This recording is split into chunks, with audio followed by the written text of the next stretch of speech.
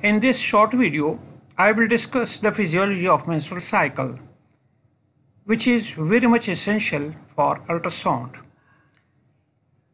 At the end of this video, there will be a question, don't forget it. An average menstrual cycle lasts 28 days.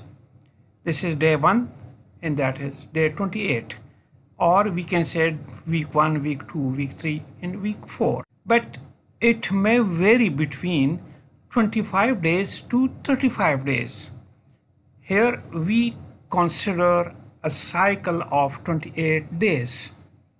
The first day of the cycle is considered the first day of bleeding or menstruation. The hypothalamic pituitary ovarian axis regulates the normal menstrual cycle. Immediately after starting of the bleeding or day 1, the pituitary gland secretes follicle stimulating hormone, and that is increasing up to the mid-cycle or day 14. This follicle stimulating hormone, as the name indicates, is stimulating the follicles at ovary to be enlarged and become dominant. When the follicle grows, it produces estrogen. In this estrogen will induce endometrial regeneration. Dominant follicle or Graafian follicle develops containing the egg. This is the dominant follicle in which contains the egg. In the size at this stage, when we call it dominant follicle, is in between 17 and 27 millimeter. At midpoint, a large surge of the pituitary secreted luteinizing hormone is causing the Graafian follicle or the dominant follicle to be ruptured. So the ovum is released. In this process of releasing of ovum from the dominant follicle is called ovulation, which occurs on day 14 or from day 12 to 15, 16.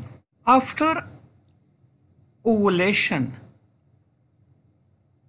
the Graafian follicle becomes corpus luteum, produces progesterone. In this progesterone will prepare the uterine endometrium to receive a fertilized egg or zygote.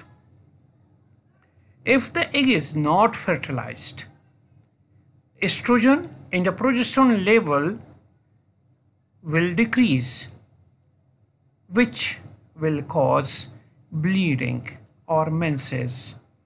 And the cycle repeats itself. The corpus luteum degenerates into the corpus albicans, which is appeared as a small scar on the ovary. The changes in the endometrium also occur. Shortly after menstruation, the endometrium consists of the basalis layer and is inactive and thin. As ovulation approaches, an echogenic rim develops on either side of the thin endometrium. After ovulation has occurred, the area between the echogenic rim and the central line fills in with echoes when the patient is in the secretory phase. The question is, if a subseptate uterus is found in a patient, where else would you look? The options are gallbladder, B. liver, C. rectum, and D. kidneys. This question will be answered in next video.